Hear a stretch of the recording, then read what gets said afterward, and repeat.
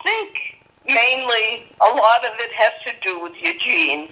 I never drank and never smoked. Try to eat healthy. That sort of thing is not for me. I don't have too many genes in my body that say I have to get out and exercise. But when you're bringing up 4 kids, you get plenty of exercise. I thank God every day for another day. I enjoy my family. They're all within commuting distance, so it's wonderful. Everyone said to me, you know you can't go out. I said, I didn't go out anyway. I mean, when you're in your 90s, you don't go out like you do when you're in your 40s.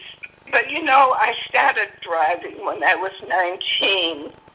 And when I was told I could no longer drive, I found that very difficult to get used to because they took away my independence. That was in 1985 when I lost my sight.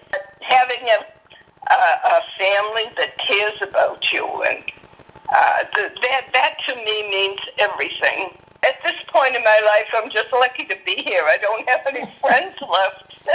The friends that I have left are younger than I am.